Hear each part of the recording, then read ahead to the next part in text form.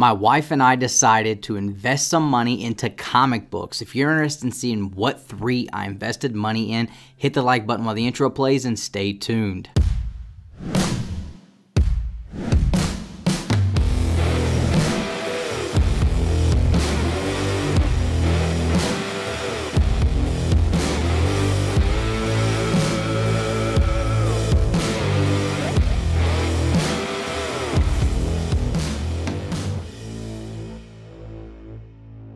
The investment game, no matter what it is always something that is very tricky, and it's always a gamble, and gambling is something that I do not do. I'm not a gambler.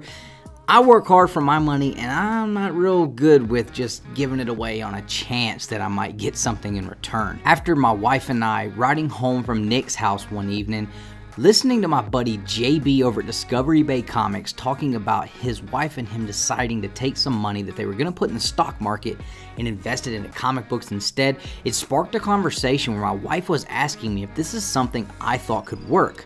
And I told her yes, if done properly, if put into the right books, absolutely I believe it can work.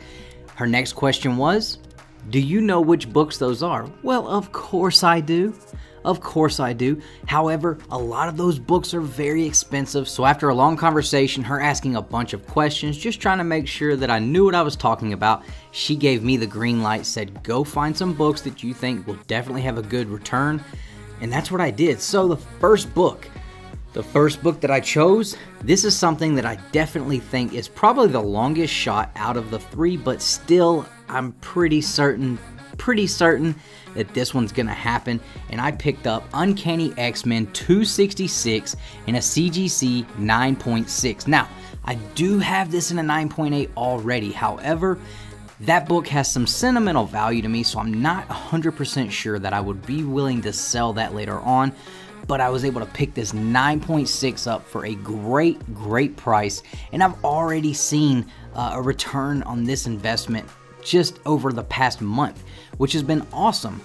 This is something that I definitely plan to hold on to until we find out if Gambit is going to be a part of the MCU along with the rest of the X-Men. As popular as this character is, I think that it's definitely a good chance, and I think this is a solid book to definitely be one of the ones that I chose for my wife and I to invest our money in. Now, I might catch a little bit of heat for this next one. However, I did say just because this isn't my favorite character or one that I really like a whole lot, doesn't mean I don't respect that the character definitely has a long lineage of value to comic books and monetary too. So the next book I picked up, Amazing Spider-Man issue 300, a 7.5 newsstand. This book, newsstand does matter. Newsstands fetch way more than a direct edition, it seems like. And this one I got from my local comic shop, and he wouldn't even give me $1 off of this book. And I don't blame him, because how he did show me that this book has a definite big possibility of making the jump with just a small cleaning job. All of the yellow here is pretty dirty. The white on the lettering here is dirty. Even down here on the newsstand, the barcode, it's really dirty. So just with a nice cleaning, this has a good chance of bumping to an 8.0. And since I've purchased this, and I did have it on kind of like a layaway payment plan, I just got it back. So by the time it took me to pay this off, I'm already looking at about a $250 return as a 7.5. So if I do get it to come back as an 8.0 or even higher, we're looking even better. Now, this last book, this is the big one. This is the one that really was hard for me to pull the trigger on. I've never spent anywhere near this amount of money on a comic book. I said for a long time I would never spend more money on a comic book than I have on a vehicle that I've driven to work for more than a week. So this was very difficult for me to do. However, because of the book it's really a no-brainer at that though, because let's just show you what it is. We have Hulk 181 and a 2.5, the second appearance of Wolverine. Now, we know what this book is. We know what this book has done and continues to do. Week in and week out, it's setting records non-stop. And just since my purchasing of this book, it's already jumped up. The most recent sale on eBay is already over $1,000 more than I paid for this one. I saw this one on eBay and it had a best offer option. I offered $800 less than what the person was asking, and they accepted it. I couldn't believe it. Honestly, I was kind of hoping they wouldn't accept it, but when they did, I knew, all right, well, this is happening. So we now own the second appearance of Wolverine, Incredible Hulk 181 in a 2.5 off-white pages. So that's pretty cool. Now, another cool thing about this one is it has not been pressed or cleaned. It is absolutely the best looking 2.5 that I've ever seen. I'm gonna definitely get this one worked on, and if I can get this right here on the H, if you can see there, it almost looks like another book was laid on top of it and got stuck whenever somebody pulled it away. And I've seen this stuff like this come off before, so if I can get this one cleaned up, get that taken off. The back is extremely dirty as well. A few pressed creases in here too. We may be looking at a 3.5 or better on this book because it is in really, really nice shape. Very minimal spine damage.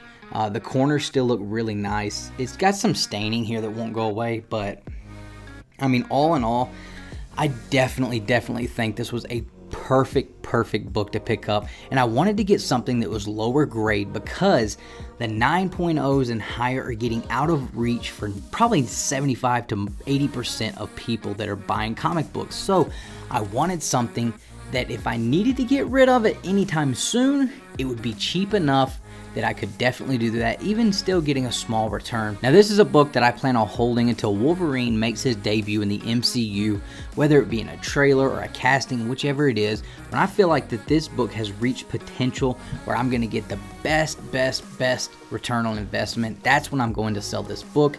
And I thought a 2.5 was great because even if it does bump up, it's still going to be a mid-grade at best, which allows me to have a much broader audience of people that will be able to afford to purchase this. That meaning that it will sell quicker, I won't sit on it as long, and my return will still be really good, but I'll get it even quicker than if I had something that was like an 8.5 or a 9.0 or higher. So guys, let me know, what did you think about the 3 books that I decided that my wife and I were going to put our money into as far as investing?